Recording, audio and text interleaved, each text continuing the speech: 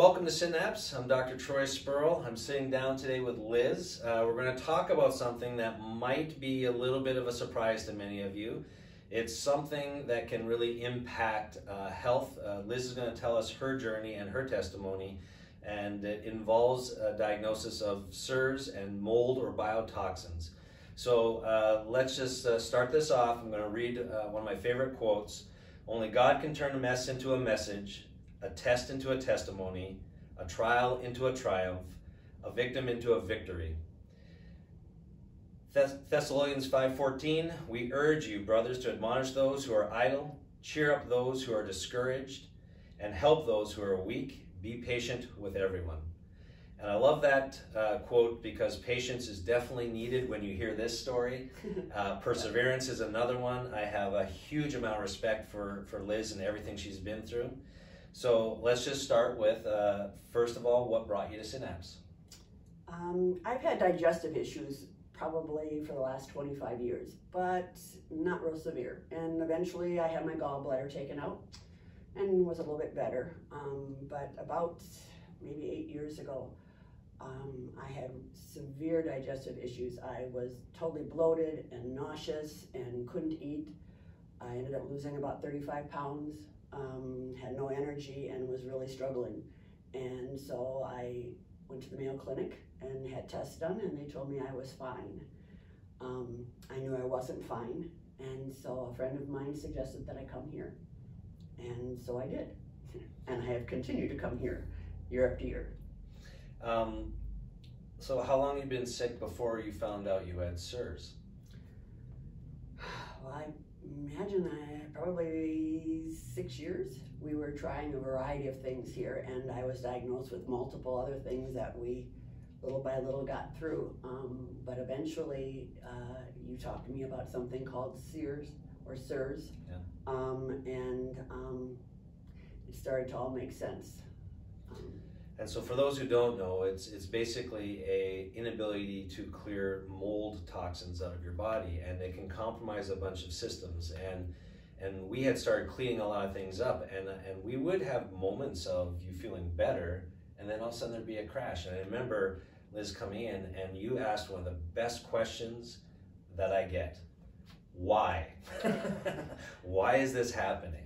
And that's what that question propelled me and our docs here to look into it further, to keep going. And so that's when we eventually got to more of the mold scenarios. So can you talk just a little bit about what the mold journey was like for you? Well, the first thing we determined when I came was that I had a gluten sensitivity. And so we did a very disgusting liver cleanse. But it worked, and I got rid of the gluten, and I felt lots better. But then I didn't. And so you researched a little more, did a little more, and determined that I still had residual parasites from when I was in the Peace Corps. So I don't even remember what we did, but we worked on that, and I felt better. But then I didn't. Kept coming back. Yeah. So then the bloating and the nausea was so severe, and I was tested for something called SIBO, or leaky gut. It's a breath test that you did, came back, yeah, big time, had that. So I was on a special diet for probably 4 to 6 months. Pretty strict diet, but followed that and started to feel lots better. And I will say this, Liz is very determined and very compliant. She did amazing at what we asked her to do. That's how we knew when we got it or didn't get it. There was always something. And for those of you that are watching, SIBO stands for small intestinal bacterial overgrowth. And it's when the bacteria from the colon get into the wrong spot in our digestive system, or some other bad bacteria get there, and it can block absorption. What we now know, and this research just came out in the last year, is that mycotoxins or biotoxins from mold damage the tips of the microvilli in our small intestine. That's where dairy and gluten are absorbed.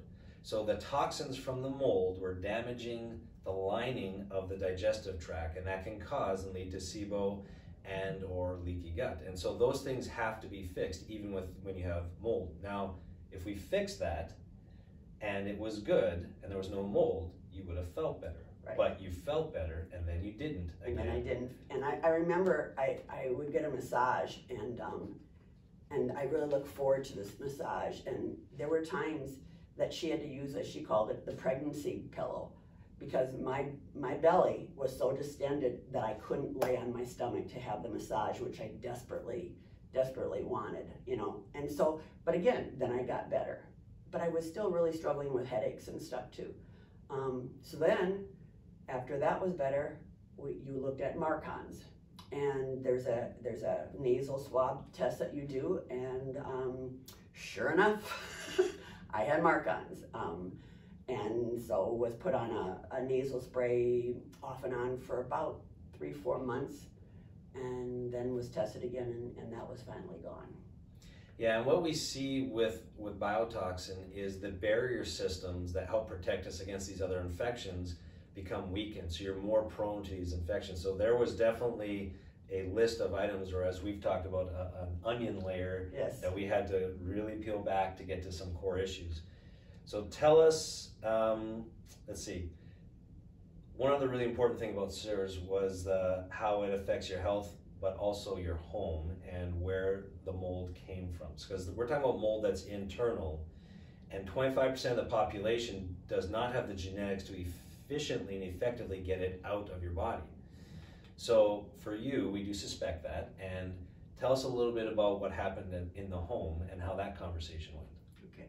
Well, when you talked about CIRS, you said, you know, mold in your house. Well, I think most of us have a picture of what mold is. You see that black mold, and my house is clean and it's relatively dry, and I went down the basement and I looked and I didn't see mold. And so then there's a test you had me do that you wipe things down, and I sent it in, and sure enough it came back with mold. And I thought, okay, and I looked, and it looked like a little bit of dust on the wall. So I got the mask and I got gloves, and I did the Dawn soap with vinegar and whatever, and I scrubbed and I thought, okay, this is good. Meanwhile, then you had suggested that I do blood tests.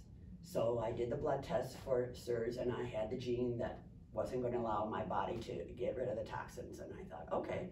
So I started with Mary, and she started me on a powder that's not very pleasant, and it's 4 times a day, and there's restrictions as to when you can eat, when you can take pills, what you can eat. But I wasn't getting better. And so I did that test again, and there was still mold. But I really don't know where it is, because I really can't see anything in my basement. And I have had water a few times, and like when I had water come in through the windows, I had them blocked up. I put black window block in there. So there was no more water coming in. So I just couldn't get my head around the fact that my house would have mold in it. You couldn't see it. You didn't look there. You came back and told me a couple times there's nothing there. There's nothing there. And where it was, when I didn't have anything against the walls, and so I really couldn't. But when I was doing the protocol with Mary, I wasn't getting better, and so then she suggested that I have this person come and test my house. And he had a brand new way of testing. He said the machine was developed at the UK for detection of anthrax, and instead of sucking up mold where you then could miss it, it was a light. So it was quite interesting. He just walked around with this light all over my house, open doors, open drawers. Upstairs, everything was less than 2,000 parts per whatever it was supposed to be. When he got to the basement, and the only thing I did down the basement basically was laundry. Yeah. And the area by the laundry was in the 300,000 parts per. Which is not normal. When he shows you the graph immediately right there, and you've got green, you've got yellow, and then you've got red, and my entire basement was red. Yeah. And what was really so heartening with him is he had CIRS. Yeah. He understood CIRS. His wife was so sick that he was afraid she was going to die. His kids had it. He's had mold in his house. He knows it all, and so the trust factor, he absolutely got it. And he said, there's only one person I can tell you that will be able to remediate your house to the level that you need to because you have CIRS.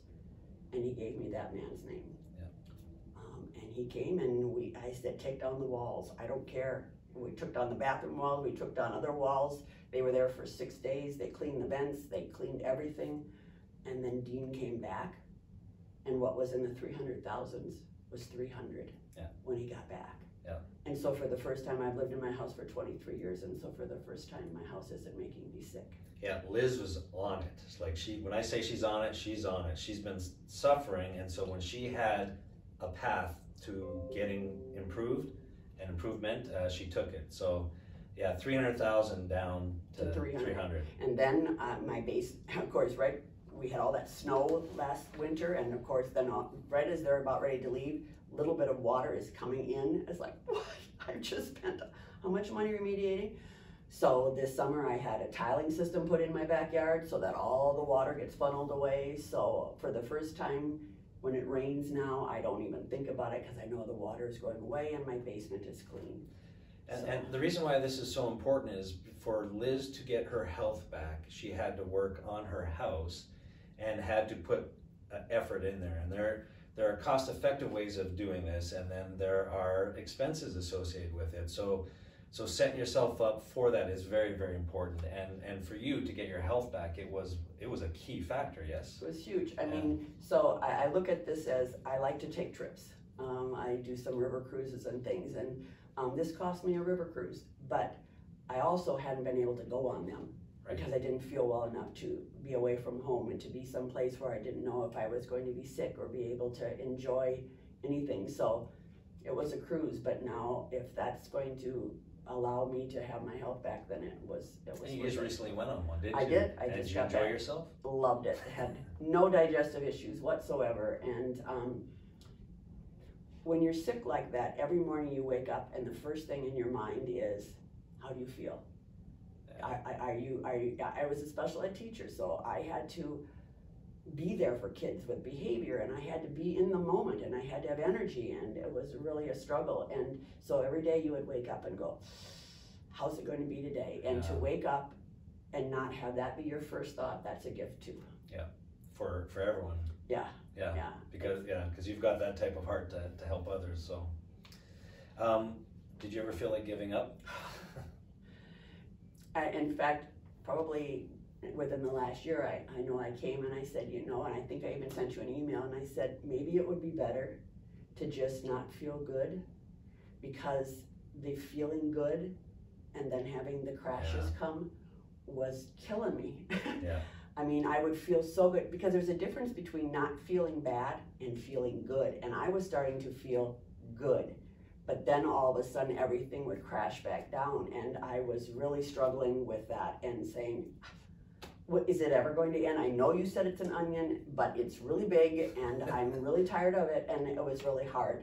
And there were times coming in here that I walked in the door crying. Yeah. And your staff here, I remember the first day I came and I was already crying when I came in because I was so sick.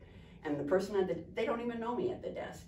And she said, don't worry, he'll figure it out.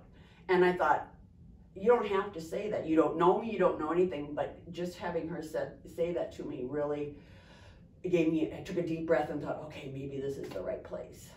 So yeah, giving up many times, but I want a life. I'm retired now, and I want to be able to have a life, and I feel like I'm almost there. Not quite, but I'm getting there. Well, and your onion is very big, because with mold and genetic SIRS, you could walk into a moldy building and get triggered again. But what we've seen is the people who continue to get their health back become less and less affected, or to leave that building right away, or how to manage it a little bit better so that it doesn't turn into the depths of the dysfunction. Right. I am careful. There's a house I know that I don't go in anymore. I also have the powder available, so I know if I get sick like that, I can take that. I also have another that's a little less effective, but it's a pill that I can take, and it doesn't require any problems with eating, so that I knew I could take that on my trip. So if I did get sick, it was there, and all those things help bring the anxiety down. Because one of the first things, when I went to the Mayo Clinic and they said, you're fine, and people say you have a stressful job and everything. It's like, yeah, I've had a job like that for 25 years. I found myself in a therapy session, and the person is asking me about what it felt like when I threw up when I was 5.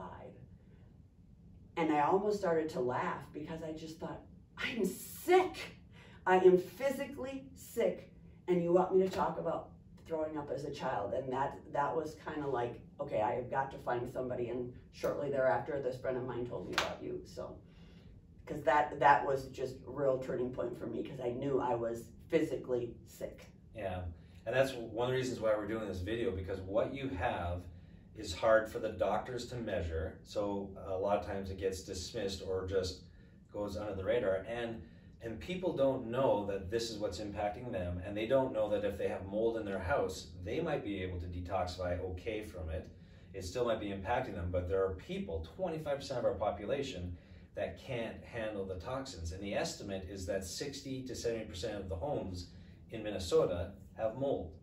And that's pretty consistent around the country. Even dry areas like Arizona have contamination issues because they're actually more prone to flooding because of their torrential rainfalls and stuff.